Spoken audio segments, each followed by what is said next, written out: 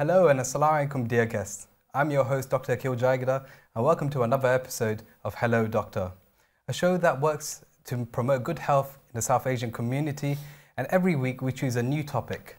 Today's topic is on cancer, sadly a condition that we all know about. Before I introduce our expert guests, it's important that you know that we have a disclaimer, which is if you're suffering from a medical condition or any other conditions that you think needs immediate care, please call 999 111 or attend your nearest A&E service. Without further ado, let's introduce our guest, Dr. Bilal Aikach. Nice to meet you. Thank you. Dr. Aikach, you have so many accolades and experience under your belt. I'm just going to name a few of them. So Dr. Aikach, he studied medicine at King's College London. After qualifying, he trained at Kent with a focus on medical specialities. During his initial years as a doctor, he was awarded the South Thames Award for Clinical Excellence. He then completed medical training in London and Guy's and St Thomas's Hospital, where he accomplished his membership exams at the Royal College of Physicians. After spending time as a medical registrar, he now trains as a clinical oncologist, specializing in both radiotherapy and systemic cancer treatments. In addition to this, he has undertaken projects to help break down barriers in the NHS and BAME communities. Dr. Aikach, welcome to the show. Thank you. It's always a pleasure for you to be here. So today's topic is on cancer, and sadly it's a condition that so many of us know about. Yeah. Either people have been personally affected by it, their loved ones being affected by it, or people who they just know have been affected by it. Just moments ago, we found out that one of the staff, unfortunately, his sister passed away from such a terrible condition. And I thought today's topic should be on cancer because for some reason, the amount of cancer rates is going up, and hopefully we can discuss this later today. Sure. But first of all, let's start with the basics. What is cancer, doctor? So to get into this, I want to speak in a scientific term, as well as sort of what we call our day-to-day language. Reason being, in case any of our viewers are coming across cancer specialists and they hear these terminologies, they then can actually put the pieces together and understand what is actually being mentioned. So the scientific or the medical definition of cancer is the uncontrolled proliferation of abnormal cells within the body. So that sounds very complicated, but I'll give an analogy to help us understand what this actually means in our day-to-day terms. So imagine we had a phone factory, like the iPhone factory, and its day-to-day purpose was to produce mobile phones, the iPhone or the latest one, for example. This factory has mechanisms when the phone's being produced that is producing the same phone every single time, and it's performing its functions and it has its structures. But let's say there was a problem in the production line. For example, there was an iPhone that was missing its screen. There was an iPhone that had no battery. There are safety mechanisms and checks within the factory to make sure that if a phone reaches to the end of production, it's taken back and fixed, and if it can't be fixed, then it is destroyed. And so if we imagine now the iPhone factory being like, for example, your liver, it makes its cells, it performs its function. But within cancer, the ability to check that these cells are being made properly, the ability to fix is also impaired. And what happens is these broken cells, these non-functioning cells, begin to sort of flood the market, you could say. And so they grow, they multiply, they expand, and now you have more non-functioning liver cells in comparison to functioning liver cells. And what the cancer is the uncontrolled growth of these abnormal cells, the organ's ability to lose its function as a result of this, and sometimes the spread of this mechanism in other parts of the body. What a beautiful, simple explanation of what cancer is. I know cancer, because it's thrown around so many times, but what it actually means, the crux of it, is very hard to describe. But bringing it back to something as simple as the iPhone and explaining that it's a safety check that is being taken away from the body, and therefore that unusual iPhone or cell is proliferating, is expanding, and it's taking over the body. Yes. Okay, that makes sense. Just going to go back to the viewers. If you have any questions regarding to cancer, the number is on the main screen. Please call the studio and ask your questions. We have an expert in the field with us today. So if you have any questions regarding cancer and the treatment and management, please do call into the show. Going back, Dr. Aikach. Yes. So in cancer, you hear many times benign and malignant. Yeah. What is the difference? So what we do, for example, I'll talk about a patient journey at this point. And so a patient comes with what we call symptoms of cancer, and then they're investigated as such. So for example, if I had alternating bowel habits between diarrhea and constipation with some weight loss, as well as being anemic, having a low blood count on my blood test, I'll be investigated. What does anemia mean, sorry? Anemia means low blood count. Okay. Yeah, and this is can be found on blood tests organized by the GP. Okay. And so and then I get sent for investigations to look for a cancer. Mm-hmm. In the symptoms that I've been describing, we'll be looking for bowel cancer, so in the lower part of the gut. Mm-hmm. And so if they find it, the first question that we want to ask in terms of investigations in this process is, does this tumor or this growth of cells have the ability to spread to other parts of the body? Or is it something that's focused and remains here? Mm-hmm. And that's the first question, because that sort of determines what we're going to do. And so benign refers to the cancer or the tumor being focused in one area only, typically in most cases being very slow growing, mm-hmm. or what we call malignant or cancerous, which is what most people pass away from when they receive this diagnosis, is the ability for this cancer to grow very fast and to spread to other areas of the body. So is a benign tumor cancer? So in layman terms, people call it yes, mm-hmm. but in terms of, the red flags and, what sparks of mm-hmm. all the concerns, mm-hmm. then we say, no, it's not cancerous per se, but it's just a growth of abnormal cells that is limited to that area only. Okay, that makes sense. And so we know what benign is. It's almost a localized mistake of cells in one area. Yes. But malignant means when it is able to travel in different parts of the body. Yeah. And unfortunately, that's the condition that a lot of people die from when they have cancer. Okay, that makes sense. So what's the staging about? Staging. Okay, so to go back to the journey of the patient, is now we've performed a CT scan, we've performed specialist investigations such as endoscopy, the camera down the throat, mm-hmm. and colonoscopy, which is a camera test from the back passage, mm-hmm. to visualize, to sample the cells from the actual cancer itself. And then specialists sit together in a meeting to discuss the patient, the case, and what we found. And we call this the multiple disciplinary team meeting. So you have cancer specialists, you have medical specialists from that organ type, you have surgeons, you have the cancer nurses and the coordinators to make this all happen and to document all the important findings that we have. And what we say is, what is the TNM staging? So the tumor type, how far it spread locally, and has it spread anywhere else in the body? And depending on what the results are in that staging criteria, affects the management that we give. Okay, that makes sense. So there's stage 1 and it can go up to stage 4 or above. And is stage 1 good or stage 4 good? So what we say, the methodology of diagnosis of cancer and what the whole NHS is geared towards is basically early detection of cancer. Mm-hmm. Because if it's smaller when you find it, if it's not spread anywhere, there is more that you can do about it. Mm-hmm. And within the NHS, we've got something called a 2-week wait referral pathway. And this refers to any GP practice that a patient's registered at, and also at the front door of A&E, or even within the hospital when they're an inpatient and they've been treated for one problem, but there are concerns about cancer. And what this means, that because of this time-sensitive issue of trying to find cancer as early as possible to give the best chance of successful treatment, we say that if anybody has concerns or the symptoms concerning of cancer, that there has to be a referral within the first 2 weeks of that detection of symptoms to a specialist who can plan investigations to look for the cancer or provide reassurance that it's not cancer.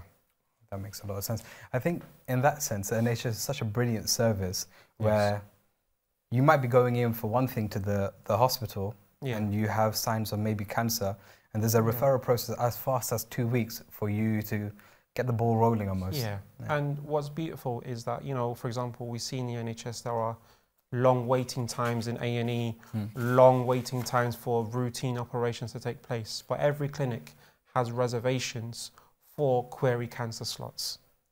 Yeah, so these are dedicated appointments for patients specifically who have query symptoms of cancer. For the oncology department?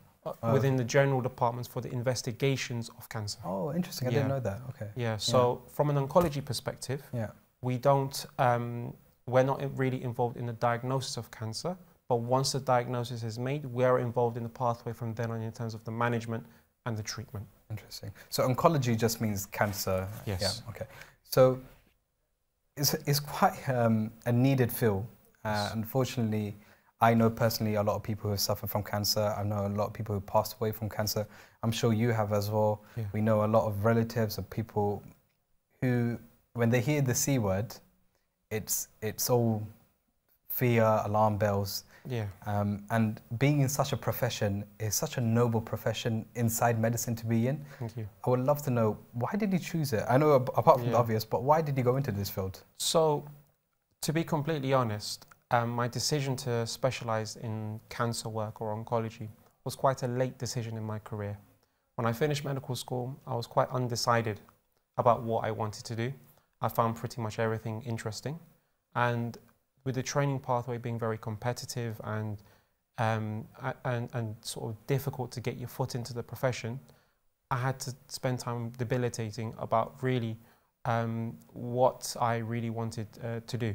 Mm-hmm. And so I sort of thought about GP for a little while. I thought about working in A&E, and I really liked medicine as you know, as I went through a lot of medical training, and I thought about geriatrics, elderly care medicine. But what really sort of sold the deal, you could say, was working with cancer patients as part of my medical training. I got an oncology rotation at the Guy's Cancer Centre. Cancer patients are truly vulnerable because everybody's living a normal life, and then all of a sudden they receive the cancer diagnosis and all their priorities have changed. Yeah. Everybody has been living towards, you know, working towards getting a good salary, having a family, working towards retirement, providing a good life for their children, and all of a sudden the cancer diagnosis has put that to a halt. Mm-hmm. And so you find that no matter what age group they're in, or even whether they're male or female, you know, the cancer diagnosis becomes the sole focal point of their life. Yeah. And for me, working as a doctor, to be that person who either provides a cure for their cancer or provides a dignified way of passing away due to their diagnosis being untreatable, I find it a very honourable profession in that way, and also something worth me actually, you know, working day and night towards this. It's a beautiful profession. Actually, what happened, I'm currently looking after a cancer patient who unexpectedly had cancer. He's a very young gentleman, about in his 50s. He came in because some of his legs, the power in his legs weren't working as well. Yeah. They thought it might be something else, you know, something vitamins or minerals or neuropathy that's causing it. Yeah. Did an MRI scan and he has grade 4 glioblastoma, which is, as we know, not the best type of cancer in terms of treatment. To the audience, what that basically means is brain cancer. And it's all the way from grade 4, so it's very severe brain cancer. And seeing this patient in his mid-50s, I spoke with him, and I speak very frankly with him. He's a lovely person, a lovely gentleman. And he said to me, he said, Akhil, before this, I had all these worries. Right now, the only worry I have is about this. Yeah. And he went to his oncologist. They gave him about 10 to 15 months prognosis. And he needs to start radiotherapy almost immediately. By the way, the service from the oncology department of getting that CT, MRI scan, moving through these different steps was absolutely phenomenal. Like, it was as fast as a click almost. And he then was put on a clinical trial drug. We'll discuss more about clinical trials, but the idea was just a few more months if he can get with his family, that means the world. And it's that mindset, and I'm sure you see it time and time again. Yeah, and that's another reason why I was really convinced to be within the field of oncology. Working with clinicians, of them actually being my colleagues, and you could say my work family. And these are people who actually take everything into consideration to just try and look after the patients. You know, when we look in the general hospitals, on the general medicine and surgery, they tend to be very busy because of the workload, and as a result don't really have the time to put in this level of focus and care for their patients, where social aspects actually mean a lot. you know, a very interesting case that I had come across in person myself was a patient who had a tumour in his neck. He was pretty young, he was in his 40s. And, you know, the tumour itself was deemed incurable because it was actually invading one of the major arteries in his neck. And the risk to death was actually significant because if that artery bled, he would die within seconds, basically. Oh, and so he couldn't go home. And so he was in hospital and he said to us, you know, as a team of doctors, that I would really like to marry my partner before I die. And so what we actually organized was a priest to come into the hospital. We put him and his partner into a side room, and all of us were actually witnesses to a wedding before he passed away a few days later. Whereas, you know, whereas in the hospital in general medicine, they don't have the time or the ability to engage in this level of detail with their patients. But, you know, for me, I find that even though his tumour or his cancer was incurable, we managed to bring honour and some level of satisfaction to his life before he passed away. Fabulous. I think it's stuff like that just really, I know you have a lot of lows as a doctor, but when you see something like that, it just refreshes everything and makes everything worthwhile. Definitely. This is another thing about the NHS that I love, is because we hear a lot of negative press about the NHS. And one of the points of today's show is to make sure people understand how fantastic the NHS is. I know we saw it during COVID, but COVID isn't the only condition. As you see in cancer, you went above and beyond that role to make, and the team went above and beyond that role to make sure that this person you're treating is not just treating the condition, but you're treating it as holistically as possible. Yeah.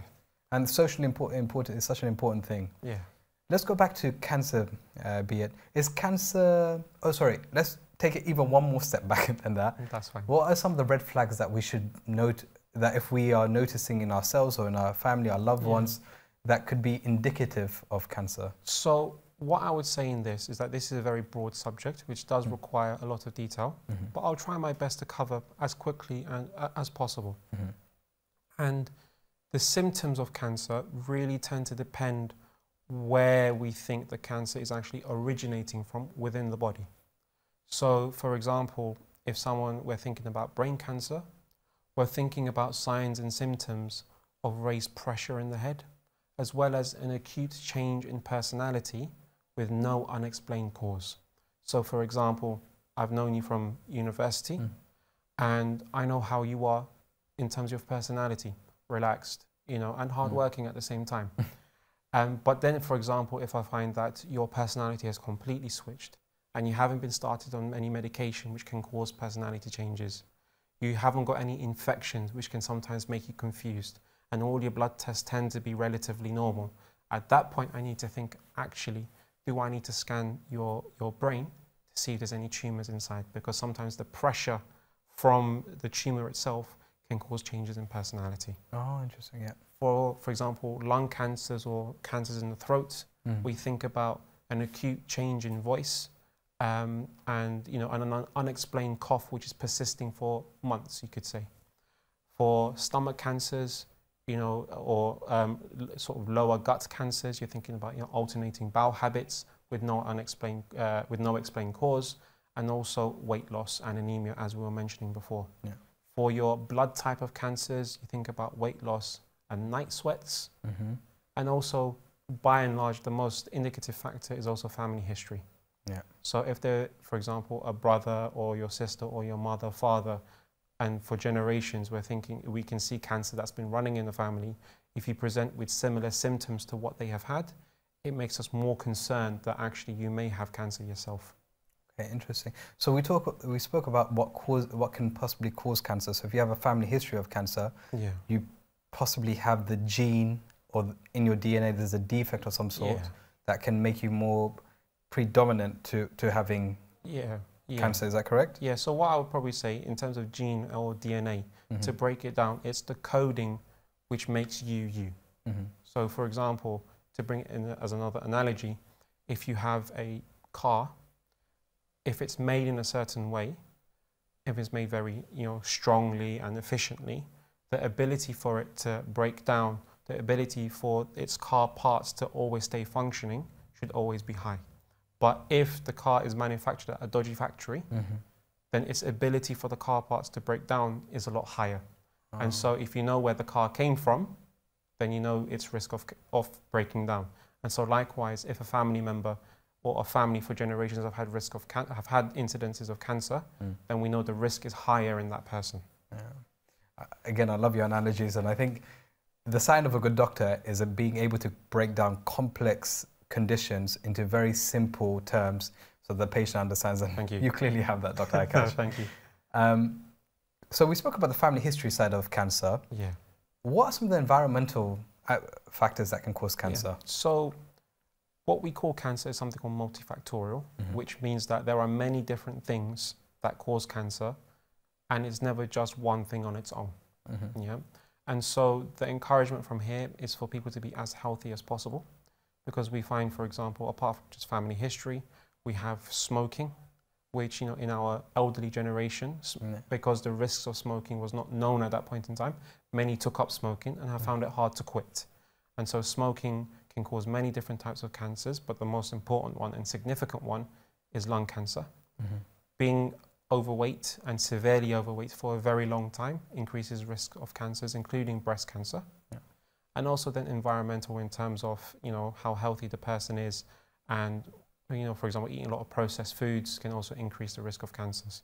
So it's, generally speaking, my message to the people watching would be just to be as healthy as you can. By and large, that should be some form of preventative factors for cancer. However, because it's all multifactorial, then it's never 100%. Of course. So smoking, being overweight. I think people who also sit in the sun all day, that can increase your chances. Sitting in the sun without any sort of sun protection cream or anything like that. So everyone get your SPF 50s out, because that can possibly stop you from getting cancer. We spoke about the different types of cancer, but how does one, you know, go about in the NHS to make sure they can be screened for the cancers, for different types of cancer? So different countries in the world have different screening programs.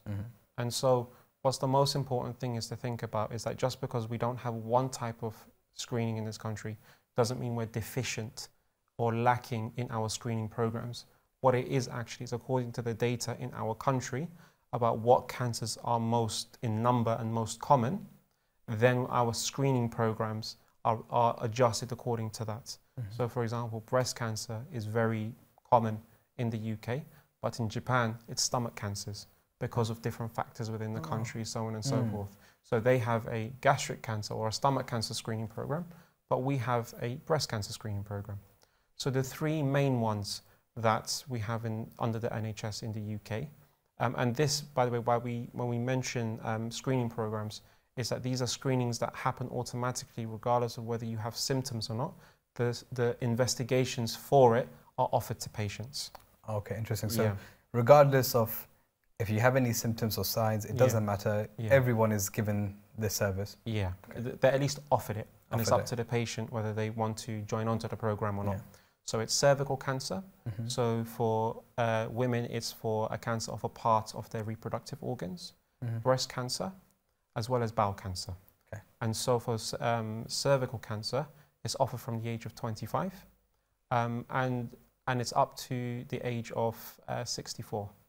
So from the age of 25 to 49, the screening program, which is a cervical smear test, is offered every 3 years, and up until that, afterwards, after the age of 49, it's every 5 years.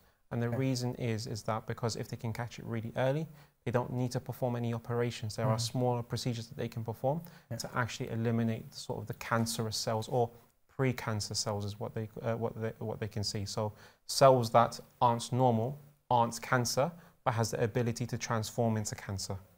And so it's offered at every GP practice. You have breast cancer screening programs from the age of 50 and up, and they can see the GP for that and get plugged into the nearest hospital that has a breast cancer service in terms of ultrasounds and mammograms. You then have bowel cancer services for the more elderly gentlemen, and they offer a stool sample which has quite high ability to detect small amounts of blood. I admit that not every sort of speck of blood within the stool is cancer, but in the elderly population, it's more concerning. And so if someone has blood in their stool, it's more important that cancer is ruled out first before thinking about everything else. I think this is exactly why prevention is better than cure, and that's what 100%. that's what the screening allows. Goodness me, we've spoken so much, and I haven't looked at my board once for any of the questions. We're just going, flowing, asking, you know, having a conversation about cancer and talking about, so far we spoke about what is cancer, what are the different types of cancers, the screening process of cancer, how you can stop yourself from possibly getting cancer. Yes. We spoke so much in the first half. Unfortunately, we're just going to have to go for a very short break, but do come in because we have so many more questions to ask. And also, as always, if you have any questions and you want to call, this is a live show, so call on the number on the main screen, and we'll be happy to take any calls you have. Thank you.